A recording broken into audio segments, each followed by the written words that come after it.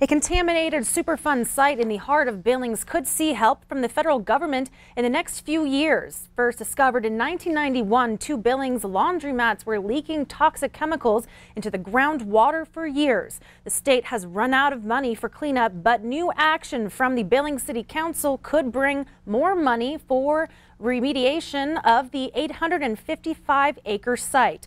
Q2's Mitch Laggy is standing by now in the newsroom with more on the council decision to ask for help from the feds. Mitch?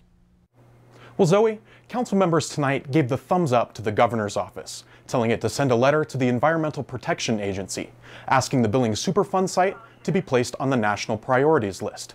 Now, if the Billings site is placed on the list, that means the EPA takes control of the site, bringing federal dollars in to help residents with cleanup.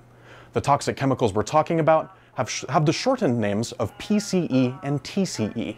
The chemicals have contaminated the groundwater and leak into homes as a gas through foundation cracks and dirt floor basements. City staff say it would take 1 to 2 years for the EPA to begin any work.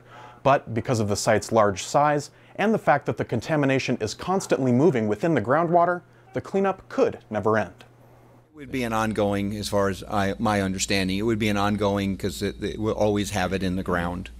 The soil is contaminated. You would have to dig up and remove the whole 855 acres to really get at it. So it would be an ongoing, they would stay with us indefinitely.